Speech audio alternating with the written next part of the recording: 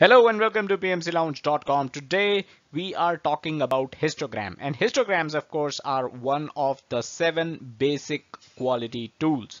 Now before we get started, let me remind you, first link in the description will take you to a related article on histogram over at our official website PMCLounge.com. So if you are into reading articles rather than watching videos, first link in the description is for you.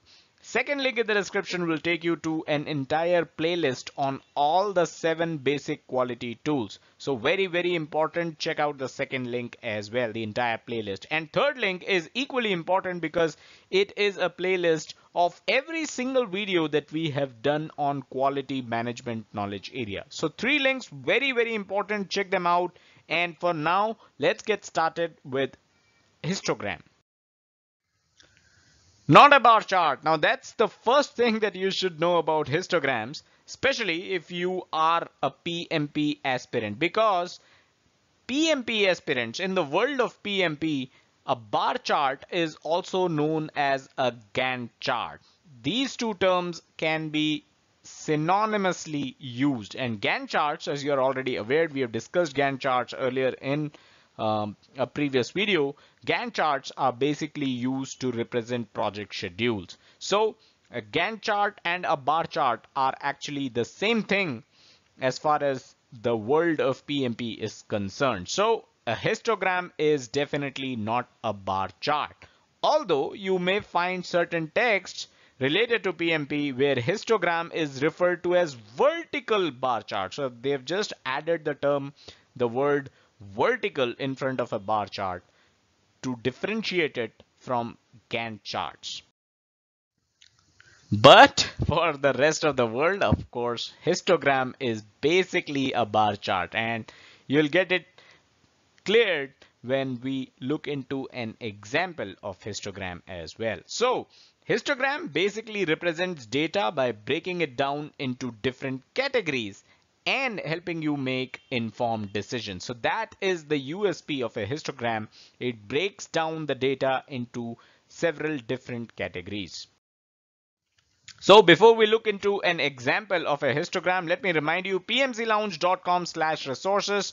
Head over to this link if you're looking for PMP exam preparation, book recommendations and resources recommendations. This is the link where we have listed our favorite resources. So don't forget to check that out.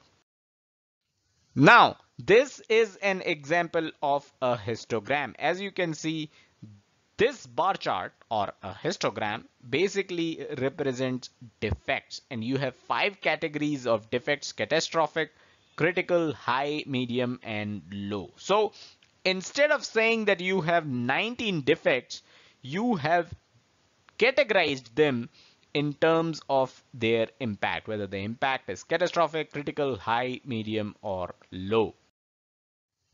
Now let's talk about this example a bit more. So the histogram represents the number of open defects after the final round of testing. So the final round of testing is also done, and we had 19 defects as we have seen in the previous slide. Now, as you can most probably guess, we have got more work to do before this code can go live. You cannot have a code go live when there are 19 defects that are open. So, but since histogram has helped segregating the defects by impact, you know which defects are catastrophic and critical, and there were 4 of them, 1 catastrophic and 3 critical. So those 4 definitely require your immediate attention. And before we close the video, yes, histogram does look like a Pareto chart. We have talked about Pareto chart in a separate video. Second link in the description that will lead you to the entire playlist of 7 quality tools, the 7 QC. You will find Pareto chart there as well. So Pareto chart has a trend line. Histogram does not have a trend line. So that's all that we had in this quick video on histogram. Hope you enjoyed it. Do hit the like button if you learned about histogram. Subscribe to the channel and hit the bell icon to stay notified whenever we upload new content. And don't forget to head over to our official website, pmclounge.com, your #1 free PMP resource. Thank you.